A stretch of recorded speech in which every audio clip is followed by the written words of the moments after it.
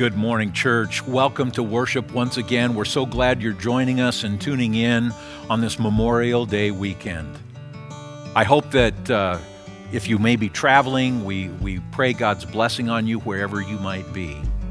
But this morning as we gather, we come as believers, fellowshipping together, seeking a blessing from God. I pray that God right now in a powerful way, wherever you are, would minister His Holy Spirit to you as we worship together and as we study God's Word.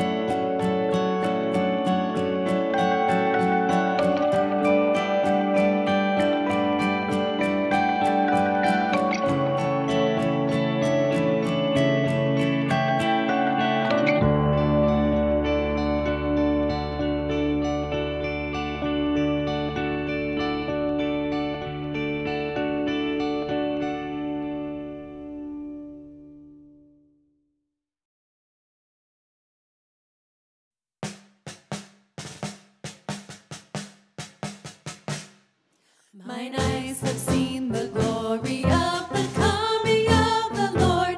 He is trampling out the vision where the grapes of wrath are stored. He has loosed the faithful lightning of His terrible swift sword. His truth is marching on. Glory, glory, hallelujah. Glory, glory, hallelujah. Glory, glory, hallelujah. His truth is marching on. He has sounded forth the trumpet that shall never call retreat. He is sifting out the hearts of men before His judgment seat. Oh, be swift, my soul, to answer Him. Be jubilant, my feet. Our God is marching on. Glory, glory, hallelujah. Glory, glory, hallelujah. Glory, glory, hallelujah. His truth is marching on. In the beauty of the lilies, Christ was born across the sea, with the glory in His bosom that transfigures you and me. As He died to make men holy, let us live to make men free, while God is marching on. Glory, glory, hallelujah. Glory, glory, hallelujah. Glory, glory, hallelujah. His truth is marching on. Our God is marching on.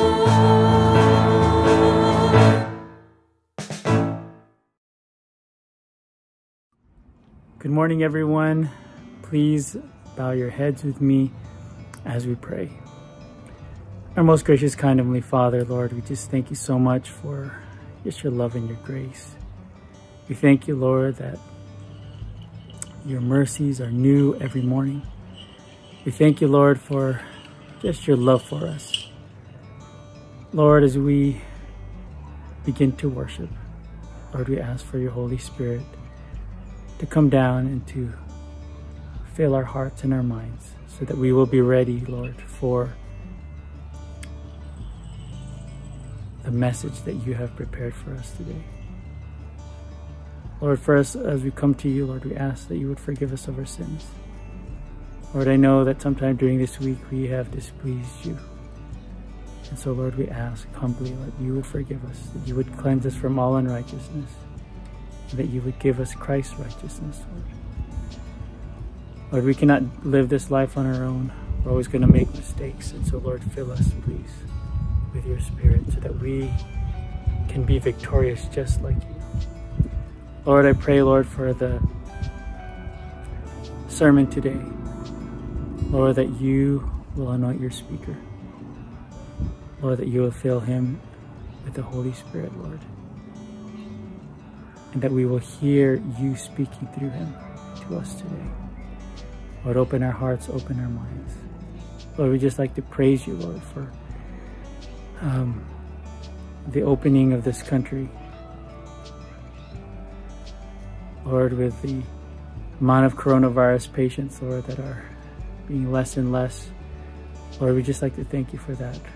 And Lord, because of this, Lord, I know that you have put into our hearts, Lord, to be more vigilant in sharing your gospel, sharing your word to those around us, to our community, Lord. So, Lord, give us the opportunity. Fill us, Lord, with your Spirit and guide us that we may reach more souls for you, so that more souls will get to go to heaven someday. Lord, be with us today on this Sabbath, Lord. May we feel your presence. May we bask in your glory. Thank you for all you do for us. We love you and we thank you. And Lord, for those that cannot join us today, we ask for your special blessing and your special presence to be with them. We love you, Lord. We thank you. In your name I pray. Amen. Over the past 6 weeks, in our series on forgiveness and also during parts 1 and 2 of our current series, we've sought to address the question, what went wrong in God's universe? We've clearly established that God's timeless plan in all the universe and in the earth extends far beyond our own personal salvation. There's this much larger view that involves the entire cosmos, this cosmic conflict between good and evil, between God and Satan. The God story from Genesis to Revelation is, in fact, God's transparent demonstration providing evidence as to who is telling the truth, God or Satan. We've also discovered in our study together that God is not the kind of person his enemies have made him out to be: arbitrary, restrictive, untrustworthy, self-serving. We've also seen that the triune God, Father, Son, and Holy Spirit are working equally together to fulfill their eternal purposes. Today's message is new beginnings. And as we study the Word of God today, we're going to understand that, as we mentioned last week, the spiritual terrain of our world is rapidly changing. We live in a time of convergence, and unlike any previous generation, the opportunity to see the big picture from God's perspective is available to us like no other generation. This larger cosmic view will be the lens that we will now look through as we seek to understand the story of God and his loving intervention for the purpose of redeeming and restoring humankind back to himself. As we've looked at God's intervention, today we're going to focus primarily on the left side of our timeline, from creation to the flood. The biblical story opens presenting God as creator of all things, including the first human beings. From Adam and Eve, all other human beings would come forth.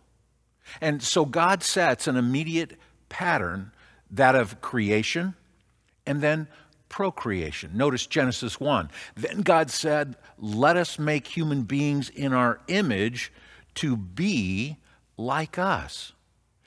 Then in Genesis 4, Adam made love to his wife Eve, and she became pregnant and gave birth to Cain. She said, "With the help of the Lord, I have brought forth a man." Later, she gave birth to his brother Abel. Genesis chapter 5 and verse 3 takes it a step further with the son Seth. When Adam was 130 years old, he became the father of a son who was just like him in his very image, and he named his son Seth. So we see this pattern of creation and procreation. And here in Genesis 5, we have the listing of the descendants of Adam. Now, what's interesting here is that Adam in the Bible is referred to as the first Son of God. We get this from Luke's genealogy of Jesus.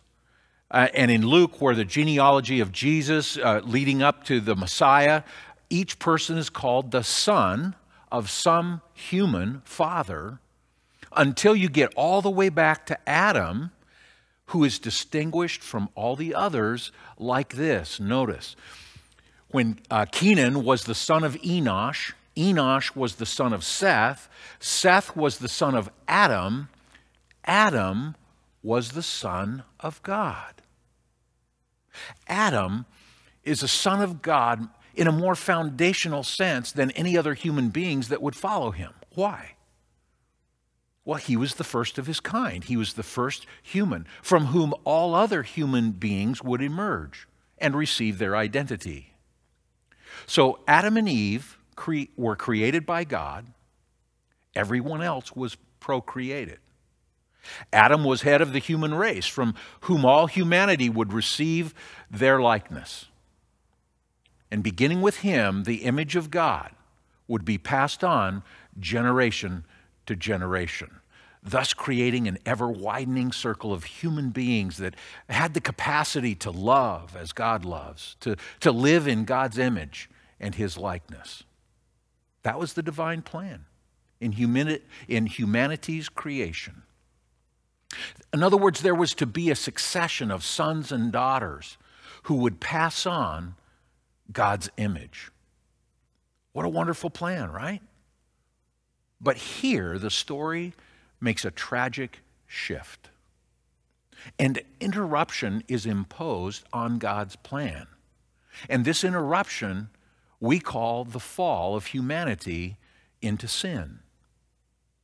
As we've previously discussed, this fallen angel Lucifer deceived humanity into believing lies about God, that he was arbitrary, restrictive, untrustworthy, and self-serving. And this intervention, or this interruption, nearly effaced the image of God from the Son of God, thus disrupting the capacity of God's son, Adam, to transmit God's image from generation to generation. And because of this unfortunate interruption in God's plan, intervention was needed.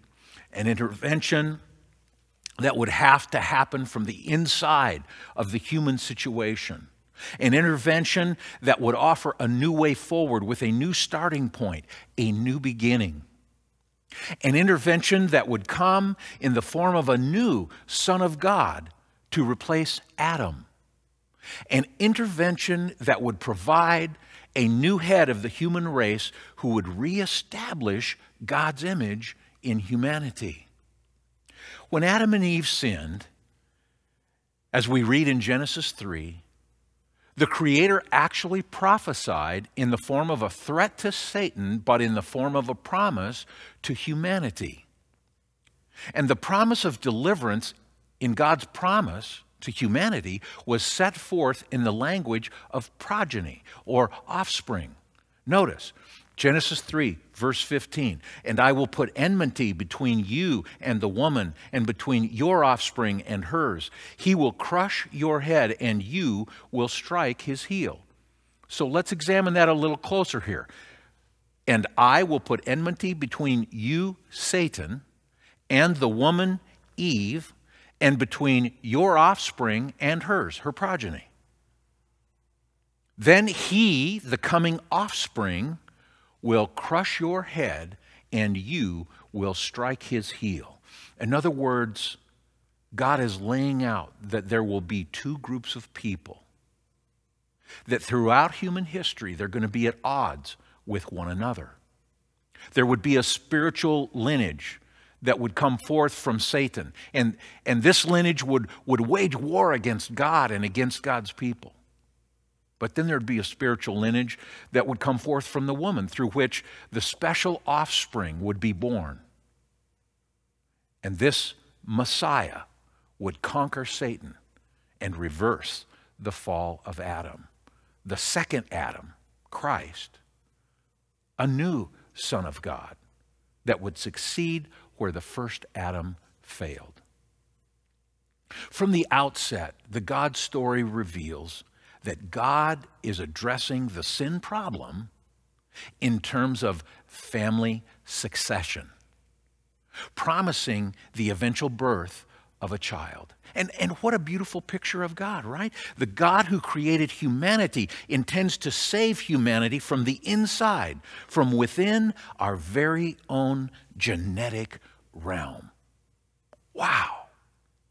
How beautiful of God. And from this from this strategic position, a Son of God will be born with Adam's lineage in order to redeem Adam's fall. And so as we see in this God story, from creation and eventually the new creation when God restores all things, we have these three major interventions of God: the flood, the cross, and the second coming. And we want to look at this part of the story here, from creation to the flood. So even now, we're beginning to see God's plan revealed.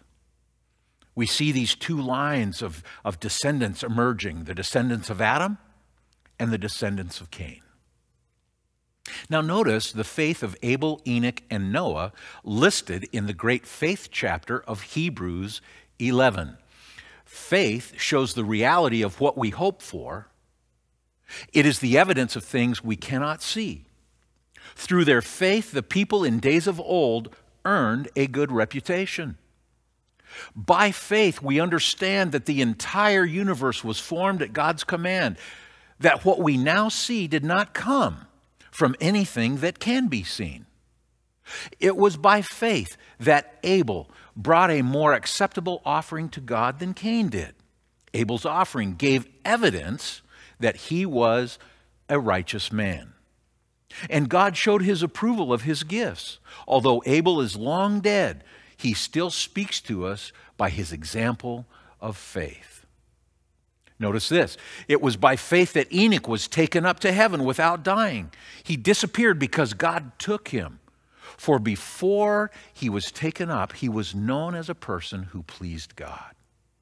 And it is impossible to please God without what? Without faith.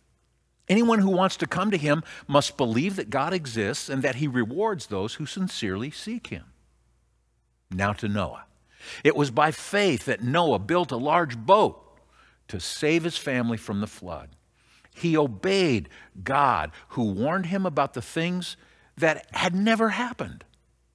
By his faith, Noah condemned the rest of the world, and he received the righteousness that comes by faith. Hebrews 11 begins by listing these great examples of faith, this line of descendants coming forth from Adam. And here in Hebrews 11, this is contrasted with the descendants of Cain as we read about the condition of the world in Genesis 6. Notice verses 5 through 7. The Lord observed the extent of human wickedness on the earth, and he saw that everything they thought or imagined was consistently and totally evil. So the Lord was sorry he had ever made them and put them on the earth. It broke his heart. Now, I want to pause there for just a moment. Sometimes, even Christians will view the great interventions of God from the standpoint that God is angry. Now, the Bible does talk about God's wrath. But when properly understood in the whole of the God story, we see the consistency of who God is. And by his nature, he's not this vengeful, angry God. It says right here, the condition of the earth, it broke his heart. And the Lord said, I will wipe this human race I have created from the face of the earth. So here God is in this God story. He creates a perfect Garden of Eden with Adam and Eve and their sons. And there's this interruption in God's plan. And as a result, there was this ongoing decline. Unfortunately, due to humans' rapid move into sin and their decline, it was necessary for God to actually intervene in a major way, to facilitate enough time so that the God story could unfold through the coming of the Messiah. Now, what an extreme intervention by God. Talk about taking the risk of being misunderstood. I mean, this was huge. So why would God set such a dramatic precedent? Now, he had already drawn boundaries with Lucifer and his angels in heaven. He had already set boundaries with Adam and Eve in the garden, and now he was about to set another boundary in a major and significant way. You see, when it comes to Cain's offspring, when it pertains to earthly knowledge and material progress, these were brilliant, brilliant people. And they became distinguished for all that they could do. Now, the problem was that they had no regard for God. They had no regard for God's purposes in humanity.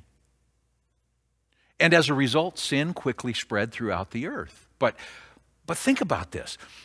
Consider the fact that Adam lived nearly 1,000 years, 930 to be specific, but nearly 1,000 years, he witnessed the results of sin. In fact, to his children's children, to the 9th generation, he described the truth about God. He would tell his offspring God's merciful provisions for their salvation. And yet, few would listen. And Adam often met with bitter reproaches for his sin that brought suffering on his posterity. The antediluvian world was not an era of ignorance and barbarism. People possessed great physical and mental strength. I mean, consider today. Men and women apply themselves in study and accomplishment for 20 to 50 years. And the world is filled with admiration about their attainments. But how limited must be these accomplishments in comparison to those who continued developing their knowledge and skills over centuries? Without books, no written records, they had great retention, and they would share up to 7 generations that were living together at the same time. I mean, the advantages that they enjoyed, they had the opportunity to gain a knowledge of God that was unequaled. And this time was not an era of spiritual darkness. Rather, it was of great light. The world at that time had the opportunity to receive instruction directly from Adam and the angels. The world at that time had a silent witness in the presence of the Garden of Eden as it remained on earth for centuries with the cherubim posted at the gate keeping guard. This was the very place that Cain and Abel had brought their sacrifices. This was the very place that God condescended to communicate with them. See, skepticism could not deny the existence of the Garden of Eden while it stood right there directly in everyone's sight. The order of creation, the object of the garden, the history of the 2 trees so closely connected with humanity's destiny, these were undisputed facts. In essence, the existence and the sovereignty of God was still visible. And while Cain's descendants built cities and pursued evil, only a few prominent true worshipers of God in the line of Adam are mentioned in Scripture: Abel, Seth, Enoch, and Noah. Now, When it comes to the flood, we often focus only on Noah and the 120 years that God brought warning to humanity of his coming intervention with the flood. However, I think it's important for us to recognize that multiple generations, over centuries of time, God had attempted through a line of godly families to reach the world with the truth about him. And this world was quickly spinning out of control. I mean, in that world before the flood, sin prevailed. These antediluvians enjoyed many rich gifts that God originally created. However, they used these blessings to glorify themselves. In doing so, the blessings became curses. You see, they then focused their affections on the gifts rather than the giver of the gifts. And amid all the prevailing corruption, Methuselah and Noah and many others labored to keep alive the knowledge of the true God. 120 years before the flood, the Lord, through a holy angel, declared to Noah his purpose and his plan. And God directed him to build an ark, a big boat, for the purpose of saving humanity. Genesis 6 and verse 9. This is the account of Noah and his family. Noah was a righteous man, the only blameless person living on earth at that time, and he walked in close fellowship with God. So God said to Noah in verse 13, I have decided to destroy all living creatures, for they have filled the earth with violence. Yes, I will wipe them all out along with the earth. So God gives Noah all the specifications to build this large boat, and then Noah, by faith, joins God in God's work and cooperating with God in his eternal plan and purpose.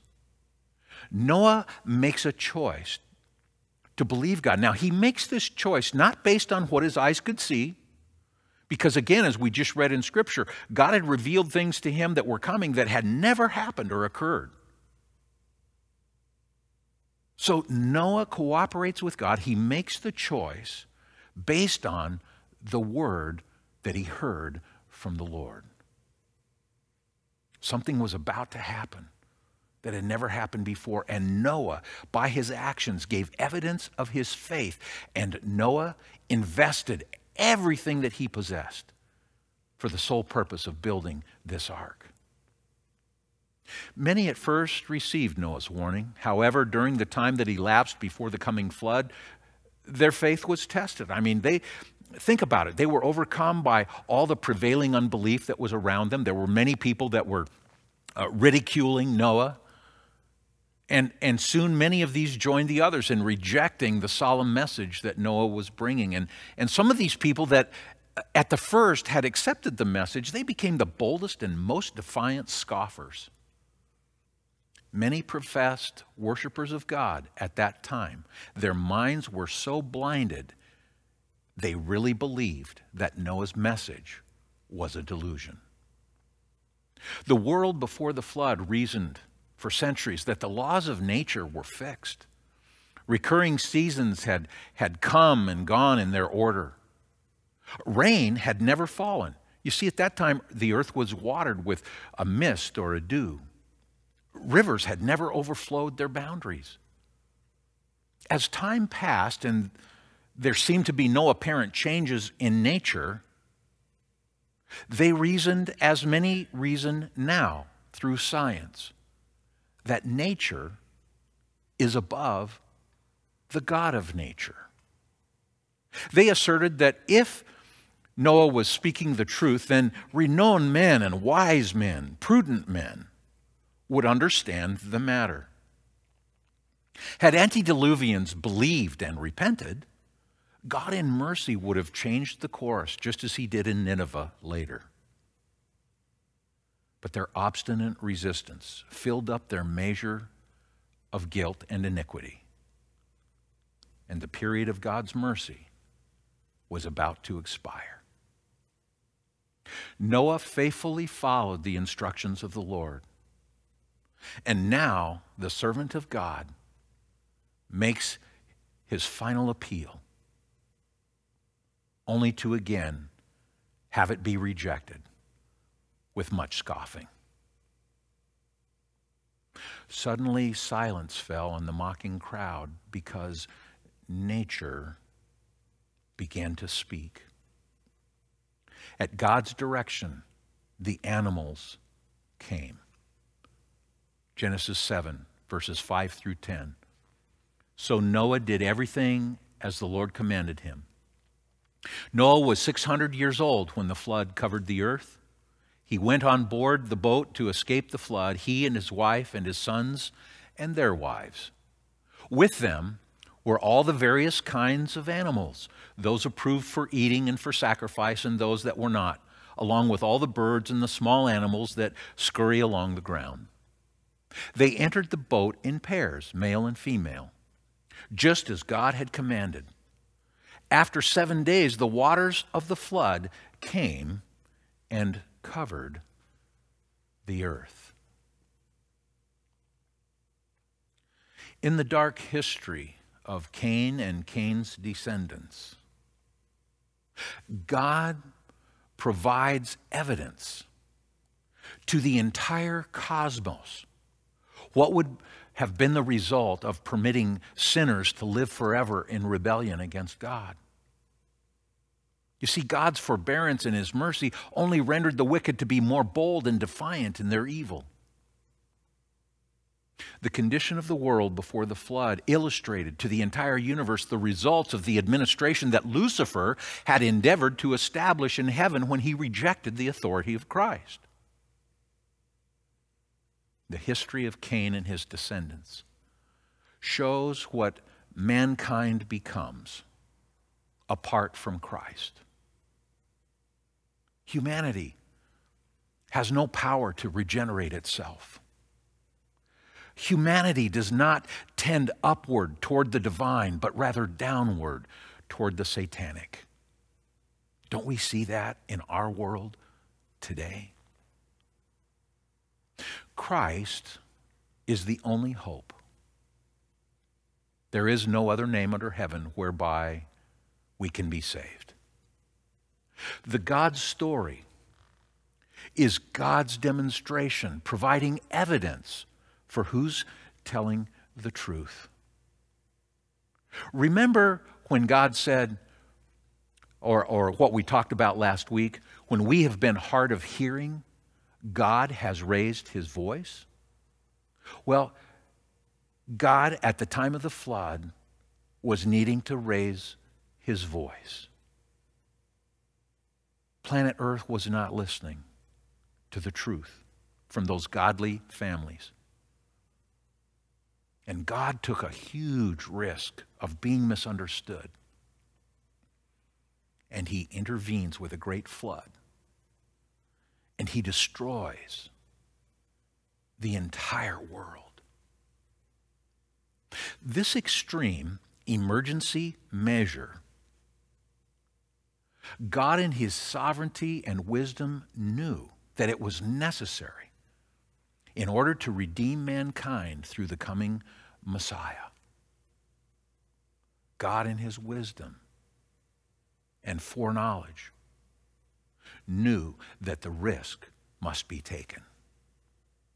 I believe this: God carries with him the sympathy and approval of the whole universe as step by step his great plan advances to its complete fulfillment.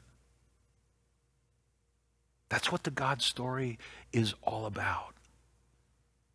As we begin to think about this great intervention at the time of the flood, and as we explore in coming weeks the connection between the flood and Noah and all the parallels that tie into what lies in front of us, the second coming of Christ, may we see the flood, may we understand the flood for what it truly was: a mighty, redemptive intervention in love.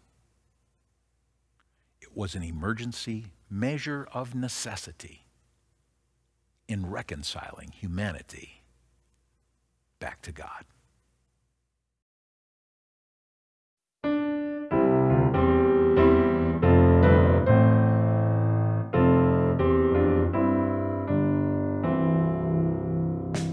I sing the mighty power of God that made the mountains rise and spread the flowing seas abroad and built the lofty skies.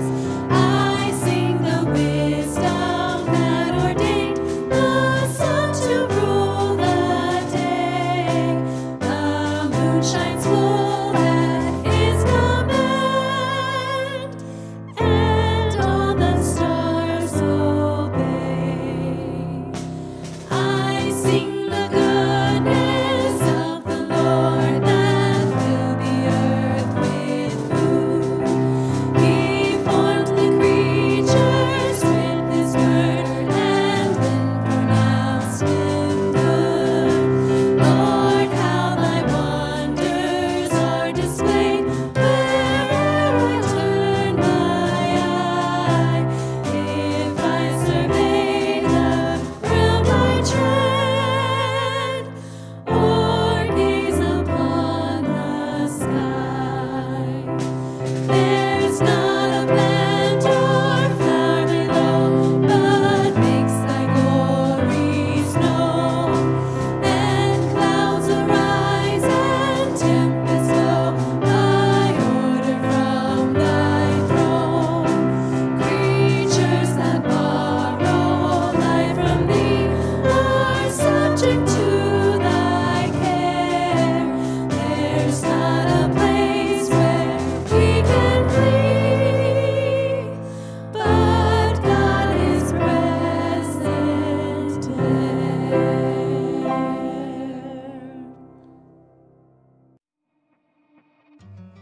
Let us bow in prayer.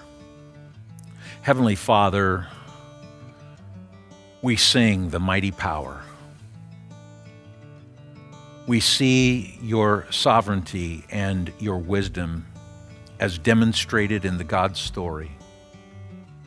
In love, you've revealed the truth about yourself. And this demonstration of love includes these mighty interventions. And God, eventually, we know that you sent your Son, Jesus, to this earth to actually become one of us, taking on our very DNA in order to redeem us back to you. God, in the days in which we live and in the days that are coming forward to us, I just pray, God, that you would give us all discernment and wisdom and hearts to understand how this story from long ago is so relevant to life right now in 2021.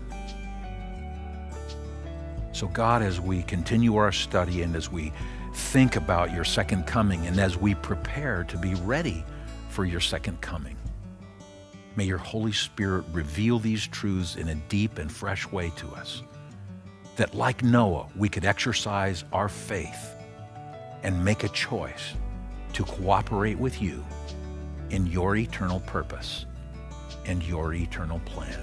We pray this and we thank you in Jesus' name. Amen.